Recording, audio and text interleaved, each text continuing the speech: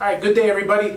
If you're like the typical candidate, you probably have no idea as far as what the statistics are for the selection boards, what they're looking for. And I kind of looked around. There's nothing really out there that describes exactly what the selection board's looking for, broken down by component, by category, by female, males, and whatnot. So I decided to put together a quick video that goes off of the OCC 231 class, the selection board, the results. I'm explaining what this board is so you can follow. But any board from here on out for the remainder of the fiscal year, which is the January class and the summer class, you can expect almost similar results because the Marine Corps gives out kind of new missions each fiscal year. So again, these results should mirror what you're looking at for the January and the summer class.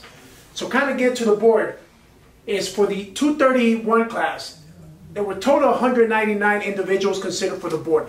Keep this in mind, I'm just going over the Western recruiting region. This is about half of the entire country.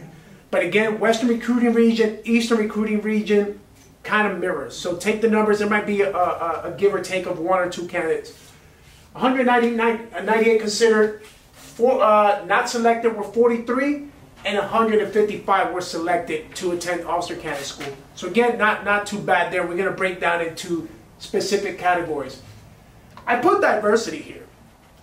So there's always been this conversation among candidates that maybe if you're Hispanic, maybe if you're African American, Asian, you have a better chance to get selected at officer candidate school. So let me explain how that works.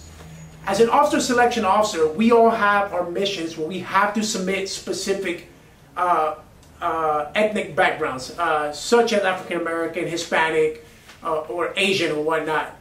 That is part of the mission. However, for the selection board, they do not brief that. So your chances of going to OCS, if you're a specific ethnicity, if you think your chances improve, that's not true. They compare you based upon the facts I'm going to talk about now. But however, each OSO is required to submit a certain amount so that there's a more diverse pool to pull from.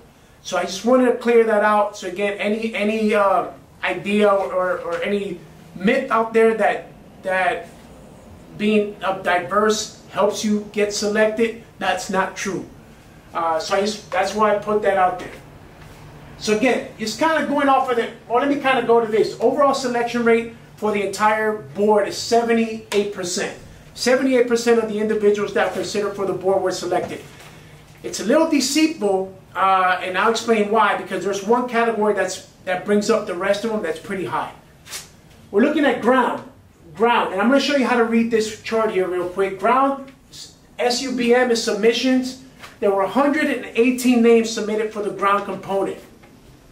Pre-select means that there were 15 names already selected for that. So that takes away from the 118. So you're looking at the board really needing 103 candidates. Once all of that was decided, they selected 66.1% of ground applicants that were in there, which includes females and males. Air, there were 35 submissions. 4 were pre-selected, which means that they needed 31. And just going off of the air, they needed to select 21. So that gives you a selection of 48% for the air component. So you're looking about a little bit under half of the applicants were selected for the air. And again, what throws it off is the pre-ships that were selected either from previous boards or something like that. Law, there were 6 submitted. 1 was already selected, and they needed to select a total of 4. So they needed 3 out of the 6, which gives you that 50% selection rate. Reservists, 46 was how many were submitted to the board. 4 were pre-selected, which means they needed 42. And there was a ship cap of 43, so they needed a total of 43.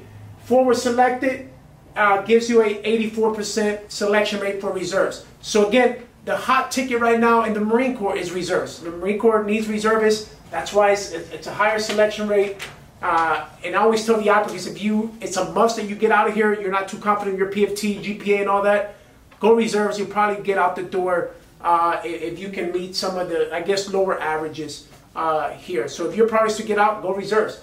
So again, these are the percentages of what was selected off of the last board. To the left of that is the category. And just going off of males and females, 69% of the males were selected. Females was a little bit tougher, 37 submitted. 6 were pre-selected. They needed 31 for a total of well, there were 31 considered. Either way, 57% that they were selected. So again, a little bit better than half for females, and males was at 69%. Now to go over statistics as to what the average candidate looked like, if you will. I know it's always, you need the 300 PAT. Yes, during the PAT, and I've mentioned this in another video, PAT is king. It's always going to rule. But you don't need to be that 4.0 300 GPA guy or girl. The average stats is for those that were selected and not selected. It's just all the applicants, all of these that were considered 198, these are the average stats. SATs 1153, PFT 269, GPA about 3.0, 3.06, and I put ASVAB was the 81 in case you did the ASVAB route. These are the stats for the selected ones. The big one here, the big takeaway here is the PFT score. This is the average. The average PFT for those that were selected was a 275. For those that were not selected, it's a 253. That is the difference between the selected guys, the non-selected guys, and girls in this program. Again, this is not going to change much. January class is not going to change much for the summer class. Just wanted to break it down again. What your chances are of selection by each category. Again, reservists, it's the least competitive. They're looking for a lot of reservists now, the Marine Corps. And whatnot. We talked a little bit about diversity and whatnot. So November's the next selection board. Got to get ready. Got to crush these stats. You know, there's always a saying in either boxing, MMA, is don't leave it to the judges. Don't leave it to. So again, good luck to everybody, and I hope to see your name on the next selection board list. Thanks.